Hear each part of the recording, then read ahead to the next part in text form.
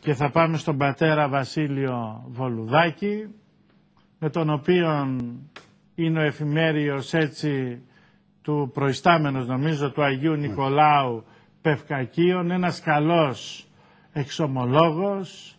Συνέπεσε μέσα στη Μεγάλη Σαρακοστή να ξεκινήσουμε μια κουβέντα για τον Καποδίστρια, διότι είχε την καλή την κακή ιδέα να μαζέψει τα παιδιά της ενορίας του και να τους πει προχωρήστε και κάντε ένα κόμμα την κοινωνία, όπου εκεί συμμετέχει και ο γιος του Βασίλη Μανώλης Βολουδάκης, ο οποίος γλυκάθηκε και αυτός, όπως έχω μάθει εκ των υστέρων, δεν έχω συζητήσει με τον πατέρα Βασίλειο, από την κάθοδό του με τον Παπαθεμελή. Και σε ένα μικρό κόμμα είχε πάρει περίπου 500 ψήφους, αν δεν κάνω λάθος, ή περισσότερους, έτσι,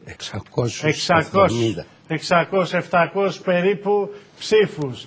Και σου λέει, αφού παίρνουμε σε ένα μικρό κόμμα 700 ψήφους, αν κάνουμε ένα κίνημα νεολαίας που θα υπηρετεί τις εθνικές αξίες, έτσι όπως τις γνωρίσαμε από τους παππούδες μας, τους πατέρες μας, τις μανάδες μας, έτσι, τις γιαγιάδες μας, από αυτή την κοινωνία πλέον την οποία δεν γνωρίζουμε, μπορεί να προχωρήσουμε. Και υπάρχει μια ομάδα νέων παιδιών η οποία δίνει τον ίν υπερπάντων αγώνα, δεν είναι γνωστή, το παλεύει, έχει βγάλει δική της εφημερίδα, έχει το έντυπο την ενοριακή ευλογία εκεί του ναού, κάνει συγκεντρώσεις όλη την Ελλάδα και χρησιμοποιεί το ίντερνετ όπως το χρησιμοποίησαν και άλλες δυνάμεις, οικολόγοι, αριστερά και άλλοι. Και βεβαίως πνευματικός καθοδηγητής σε αυτήν την προσπάθεια ο πατήρ Βασίλειος Βολουδάκης, ο οποίος δεν έχει καμία σχέση με το Χομεϊνί, έτσι,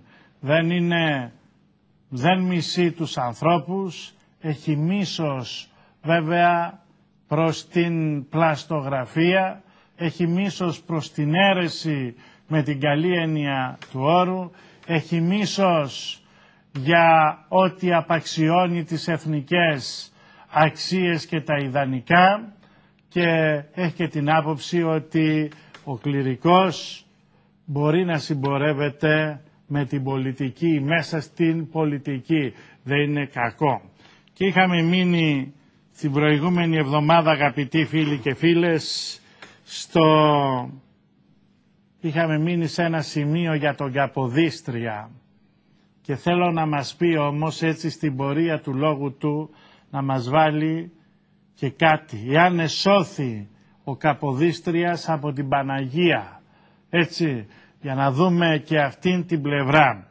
Εμείς θέλουμε να τον ρωτήσουμε, τους παρακολουθούμε από τα έντυπα που βγάζουν και ιδιαίτερα τον πατέρα Βασίλειο που κάνει και ομιλίες, και είχαμε μείνει σε κάτι, στο έθνος μας, διότι στα έντυπά του, τις ομιλίες του αλλά και τα παιδιά λένε ότι από έθνος Άγιον που ήμασταν καταλήξαμε σε έθνος άθλιο, έτσι, και θα θέλαμε να μας δώσει ορισμένες εξηγήσεις, διότι το αφήσαμε την προηγούμενη φορά στη μέση.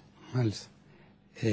Μιας και αρχίσατε αυτή τη συζήτηση, θα ήθελα να αρχίσουμε μια διευκρίνηση, γιατί ίσως οι τηλεθεατές μας δεν έχουν προσλαμβάνουσες παραστάσεις και γι' αυτό ίσως παρεξηγήσουν κάποια πράγματα. Πρώτα απ' όλα τους ξενίζει το πώς ένας κληρικός δίνει το πράσινο φως σε χριστιανούς να προχωρήσουν στην πολιτική. Αυτό βέβαια το έχουμε αναπτύξει πολλές φορές. Εκείνο που σήμερα θέλω να επαναλάβω είναι ότι ο κληρικός είναι πνευματικός όλων των πιστών ανθρώπων. Συνεπώς είναι πνευματικός και των πολιτικών. Η Εκκλησία ποιμένη το λαό του Θεού, στον οποίον εντάσσονται και οι πολιτικοί. Τους πολιτικούς τους κρίνει η Εκκλησία, γιατί μέχρι σήμερα λένε ότι είναι χριστιανοί. Η Εκκλησία δεν έκρινε ποτέ το Κομμουνιστικό Κόμμα Ελλάδος, γιατί όχι μόνο δεν υπεστήριξε ποτέ ότι απαρτίζεται από χριστιανούς, αλλά η πρόεδρος του είχε δηλώσει προετών, και αυτό έχει καταγραφεί από τις κάμερες, ότι δεν θέλουμε χριστιανούς στις τάξεις μας, ούτε και ψηφοφόρους. Παρότι την ψηφίζουν πολλοί χριστιανοί. Αυτό είναι προς τιμήν της. Λοιπόν, η Εκκλησία ελέγχει τους πολιτικούς, διότι ισχυρίζονται ότι είναι χριστιανοί. Βεβαίως του γλυκού νερού χριστιανοί, του Θεαθήνε χριστιανοί, εφόσον ούτε τους κληρικούς υπολογίζουν. Βεβαίως έρχονται τις παραμονές των εκλογών μέσα στην Εκκλησία. Κάποιος μεγάλος και τρανός της σημερινής κυβερνήσεως έφτασε μέχρι την ωραία πύλη και μου έπιασε για τα δύο, με τα δυο του χέρια, το χέρι μου, και το φιλούσε. «Πάτερ, προσευχηθείτε, προσευχηθείτε να σωθεί το έθνος, να βγούμε στην κυβέρνηση», και έχουν ξεφτύσει ό,τι είχαν αφήσει οι προηγούμενοι και θα συνεχίσουν αυτό το ξέφτισμα. Προσωπικά πιστεύω ότι ή πρέπει οι χριστιανοί μας να δούνε ποιοι είναι πραγματικοί χριστιανοί, και εδώ κάνω μια παρένθεση, είπατε ότι γλυκάθηκε ο γιος μου επειδή πήγε του κυρίου Παπαθεμελή. Εκεί παρεκκινήθη να πάει, εκλήθη να πάει, και από μένα πιέστηκε, θα λέγαμε, διότι είχαμε την ελπίδα ότι οι πληθείς των συνεργατών είχαν τις πεποιθήσεις που έχουμε κι εμείς. Δυστυχώς διεψεύστημεν, και βεβαίως δεν έχει βγει τίποτε προς τα έξω, ούτε από το λαό, ούτε από άλλες τέτοιες παρόμοιες προσπάθειες, ότι συνταυτίζονται με αυτό που θέλουμε εμείς, δηλαδή με την Ελλάδα του Καποδίστρια, την Ελλάδα που τους κυβερνήτες που πιστεύουν ότι είναι μέλη της Εκκλησίας και όχι αφεντικά της Εκκλησίας. Πέστε μου κάτι, πατέρα Βασίλεια, μισό λεπτό πριν προχωρήσουμε.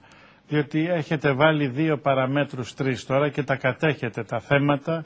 Έτσι, λοιπόν, διότι εσείς μας λέτε ότι είστε και επιμένες πολιτικών, οι πολιτικοί όμως, αν και χριστιανοί όλοι, στα χαρτιά, και πρώτος ο αρχιεπίσκοπος μας. Ναι, δεν το αποδέχονται, ενοχλούνται. Ποιοι είναι αυτοί? Οι πολιτικοί, όταν δεν είμαστε σε προεκλογική περίοδο, δεν υπολογίζουν τον παπά, δεν υπολογίζουν την Εκκλησία, δεν υπολογίζουν τίποτα, έτσι κυριολεκτικά. Βεβαίως, είναι οδοστρωτήρες, νομίζουν ότι η Ελλάδα είναι σπήλαιο ληστών, και έχουν το ρόλο του διαρρήχτη για τους θεσμούς, τους νόμους, και να πω και ορισμένοι και για τα θησαυροφυλάκια του κράτους. Και αφρόνων. Θέλω 2 ερωτήσεις να σας κάνω μαζί και δεν θα σας διακόψω, για να σας δοθεί η δυνατότητα να απαντήσετε όμως σύντομα, για να μπούμε στην Ελλάδα του Καποδίστρια. Μάλιστα. Που είπατε. Θα μας πείτε μετά τι πρέσβευε ο Καποδίστριας. Πέστε μου κάτι. Τι άποψη έχετε για το χωρισμό κράτους Εκκλησίας, διότι αυτό προβάλλεται ως δαμόκλειο σπάθη πάνω από το κεφάλι του παπά, έτσι από τους πολιτικούς. Καθίστε φρόνημα, διότι θα προχωρήσουμε σε χωρισμό κράτους Εκκλησίας. Το ένα. Και το δεύτερο, η Εκκλησία, η δεσποτοκρατία στη γλώσσα μου, αλλά και ο έντιμος ιερός κλήρος, δεν θα έπρεπε κάποτε να συναποφασίσουν, έτσι, αφού τους εκμεταλλεύονται κόμματα και πολιτικοί? Μας είπατε πρωτήτερα, έρχονται την 12 παρα 5 και σας λένε προσευχηθείτε για να βγούμε στην κυβέρνηση, και μετά κάνουν αντίθετα από αυτά τα οποία λένε. Δεν θα έπρεπε να υπάρχει η παράταξη της Εκκλησίας και να κατεβαίνει στις εκλογές, ή η Εκκλησία να μεθοδεύει ούτως ώστε να βγάζει μέσα σε όλα τα κόμματα, αν αυτό το φοβάται, βουλευτές δικούς της? Κοιτάξτε, ο κόσμος, ο λαός του Θεού ξέρει ότι η Εκκλησία είναι θεοσύστατη, είναι αυτός ο Χριστός. Ξέρει όμως ότι ως ιεραρχία, ως διοίκηση πάσχει πάρα πολύ. Κάποιος γέροντας έλεγε ότι δεν διαφέρουν από κλωσόπουλα οι ιεράρχες, όπως και οι βουλευτές. Όπου πάει ο αρχηγός, εκεί πάνε και οι περισσότεροι. Το δε σύμπτωμα που οξύνθηκε τώρα και φάνηκε το απόστημα είναι η περίπτωση του φυλακισμένου τέος Μητροπολίτου Αττικής, το οποίο η καθαίρεση συζητείται, λες και είναι ένα θέμα που θέλει συζήτηση. διασύρεται η ιεραρχία, ακούστηκαν μυθολογίες ότι γίνονται μυστικές διαβουλεύσεις να δώσει η Εκκλησία την περιουσία της για να μην καθαιρεθεί ο τέος Μητροπολίτης Αττικής και ούτω καθεξής. Συνεπώς, ένα κόμμα της Εκκλησίας είναι επικίνδυνο σήμερα, διότι δεν έχουμε Εκκλησία πνευματική ενωμένη.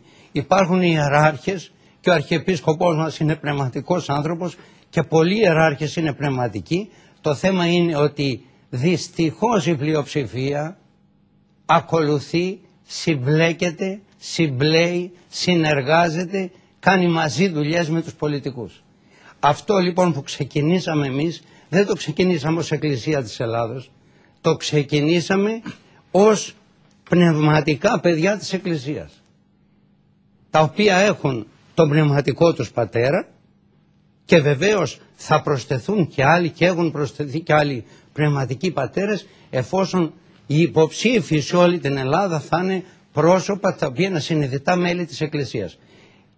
Αυτό λοιπόν που πρέπει να αποφευχθεί είναι να γίνει ένα κόμμα της Εκκλησίας της Ελλάδος, να ελέγχεται από την ιεραρχία. Αυτό θα ήταν ευχής έργων αν η ιεραρχία απαρτίζονται από αγίους ανθρώπους. Όπως εγώ είμαι τελείως αντίθετος με το να δημιουργηθεί τηλεοπτικό σταθμό της Εκκλησίας, διότι θα έχει την εξέλιξη του ραδιοφωνικού σταθμού της Εκκλησίας, αλλά και άλλων πολύ περισσότερων κακών θα γίνει πρόξενος.